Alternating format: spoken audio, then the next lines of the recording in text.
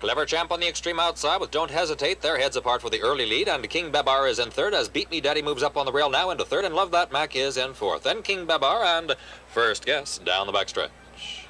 Don't Hesitate on the rail has a head in front. Clever Champ on the outside is second by about 3. Beat Me Daddy is third by 2. Then Love That Mac on the outside is First Guess, and King Babar on the rail is sixth. The quarter, very fast, 21 and 4.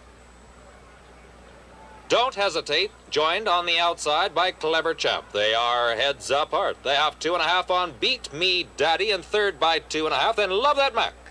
They approach the top of the stretch. Clever Champ on the outside now puts ahead in front. Don't Hesitate on the rail is back into second. Then Beat Me Daddy, the half, 44 and 2. Clever Champ still leads by a head. Don't Hesitate on the rail, second by a length and a half. Now closing ground on the outside is King Babar alongside Beat Me Daddy. Don't Hesitate, Clever Champ, King Babar heads apart as they approach the wire. King Babar on the outside gains the lead.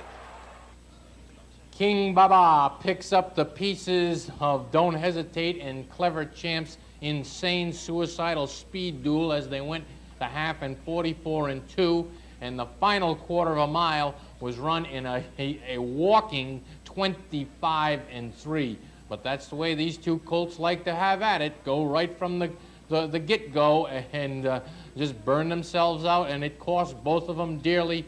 You saw Clever Champ almost leaning on Don't Hesitate through the run, through the stretches. The jock was hanging on the outside of his mouth trying to keep him off.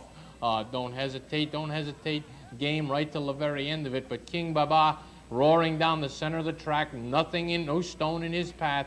Running time 1:10 flat.